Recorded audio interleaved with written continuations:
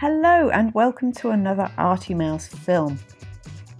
This week we're going to talk about sketchbooks, how to make backgrounds so that you can create some interesting images in your sketchbooks.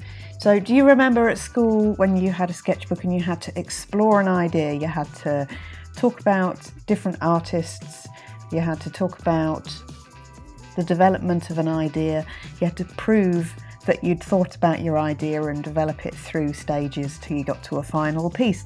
But a sketchbook now is a little bit less prescriptive, something you can do just for you to explore your drawing, your talent, your ideas in a particular book. So I'm going to show you a few different ideas for things you can use in the background before you start drawing. The first is to use scraping. So take your paint and take a credit card or a piece of cardboard, scrape the paint onto the background, use quite muted colours so that you can draw over the top of these without it interfering with your work. It's a very simple idea, just leave things to dry and move on.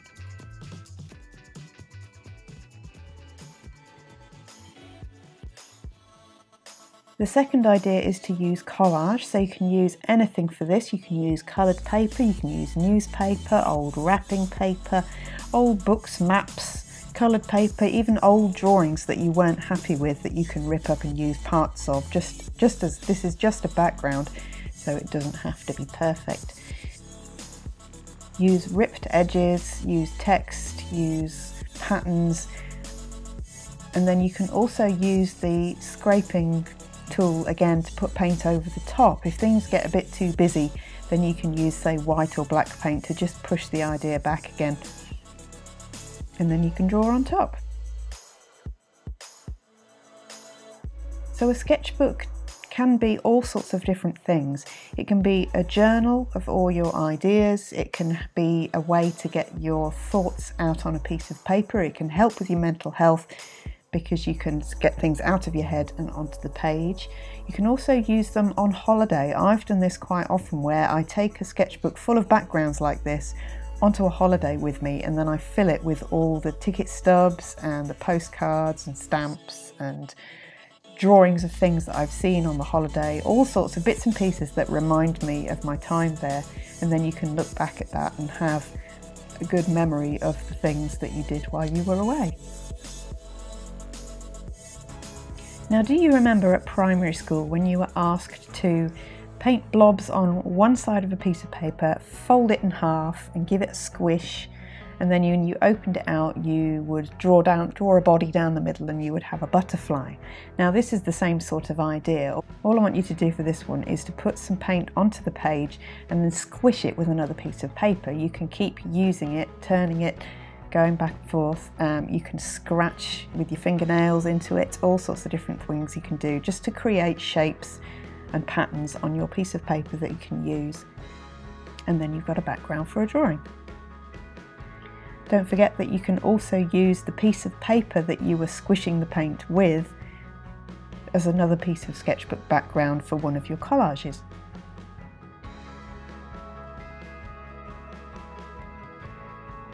Now the key to using sketchbooks is habit. If you have a sketchbook but you leave it on the shelf, you are never going to use it. What you need to do to create the habit of using your sketchbook to jot down your ideas is to leave it out. So leave it on the desk, leave it on your table, find time each day, perhaps even set aside time each day. Say to yourself, right, as soon as I get home from work, I'm going to sit and draw for 15 minutes just to relax my brain, just going to get a cup of tea, just going to draw. Because the amount of time you spend looking at your phone is time you could be spending drawing.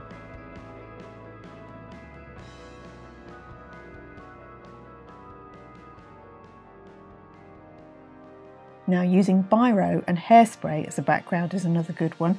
Check that they work together first. Some biros, and when you mix with hairspray, don't actually do anything. But most biros, when you add hairspray to them, will bleed and expand and change colour, because black biro particularly is made up of lots of different colours of ink. So if you add hairspray, sometimes those colours will separate and create purples and greens, which are really interesting. So check that you've got a biro that actually works with this first, and you can create scribbles like I have on this particular one, or you can create all sorts of beautiful patterns and then you can distort them with the hairspray. The cheaper the hairspray you've got, the better, it seems to be. I don't know why, but if you've got some really nasty cheap hairspray, then that will probably bleed the inks better than something posh, and you don't want to waste the posh stuff anyway, do you? So a sketchbook can also be a boredom book. You could buy something that is really small, say A5 or A6, and then just have it in your back pocket with a pencil or in your handbag. And instead of looking at your phone when you're waiting for the bus, draw what's in front of you. Just use it as a doodle book. You could draw patterns in it all the time. Just instead of looking at your phone while you're waiting in a waiting room for the doctors, draw yourself a little pattern, draw some flowers, draw what you see in front of you. It's just much more interesting than the stress of looking at your emails. And when you finish it, you kind of see a visualization of all your thoughts and all your ideas over the last few weeks. Another background you can create is with ink and bleach. Now again, same as the biro here, you need to check that the ink will work with the bleach before you start. Do a little experiment page first, because some inks won't bleed with bleach and some will. So have a little experiment.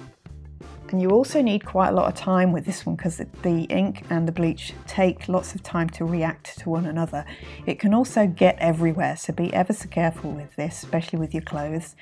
Make sure that you've got something behind your page so that you don't bleed into the rest of the pages of the sketchbook, particularly if you've got drawings on other pages. You don't want to ruin those. So do be ever so careful with this one.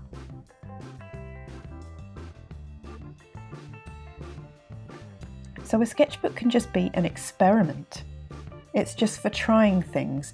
If you want to know whether something will work or not, if you want to try a technique, if you want to try a drawing idea, it's a no pressure environment. You don't have to show this to anybody.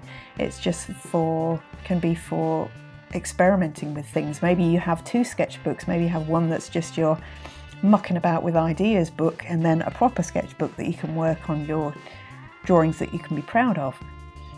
But the whole point of a sketchbook is to express yourself, to express ideas, and just experiment. Don't put any pressure on yourself.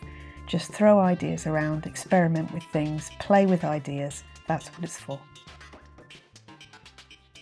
So we're going to use a couple of different techniques on this page.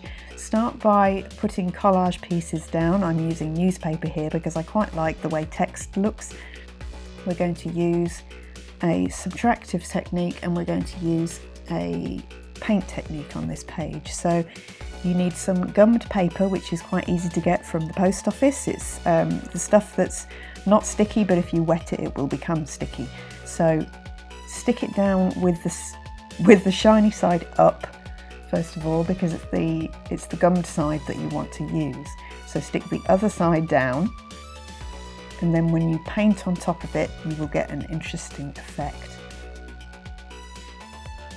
Sometimes you want a sharp edge, sometimes you don't, so you can rip your tape in half so that you get a nice jagged edge, or you can use the nice clean sharp edge, depending on what you want and what you're wanting to achieve. So the subtractive technique is when you will take something away.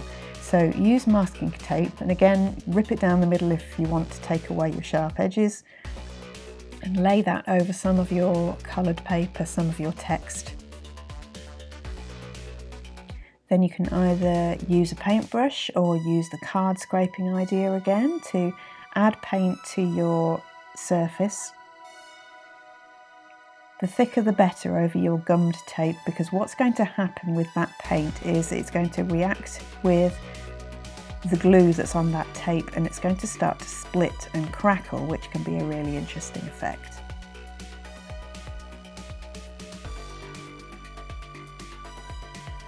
And then because the masking tape is such a weak glue, you can then peel off what you put on there and you will reveal again what you've got underneath, so you'll have protected part of what's underneath the paint.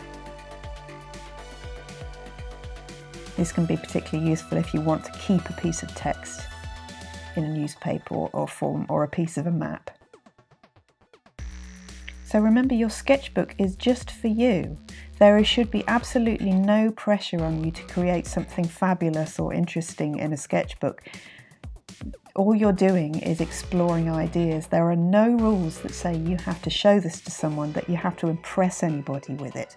So just explore some ideas, put down your thoughts, and it becomes a book that's just for you. Another technique that I use quite a lot is to sew into the page. So I will draw onto my sketchbook page and then I will either sew in with a needle and thread, or you can also work into paper with a sewing machine and get some interesting effects as well. Remember, a sketchbook is a place to express yourself. It doesn't matter what it looks like, it doesn't matter what it's for. You're there to experiment with techniques and different ideas so you can come up with something interesting on, say, a final piece that you want to do. It's there for doodling, it's there for self-expression, it's there for documenting things, so you can use it as a journal, you can express your thoughts with it. The point about a sketchbook is that it's not about perfection. It's a place to illustrate your life and get things down on paper and out of your head, whatever reason you may have for that. So go ahead, buy yourself a couple of sketchbooks and start playing with some ideas. Remember, if you want to contact me, you can do so by commenting below, or you can contact me on the Facebook page, Arty Mouse Art Tutorials, or on Instagram at ArtyMouse76. Tell me what you think, tell me what you've done with your sketchbook in the comments below, and I will see you next week.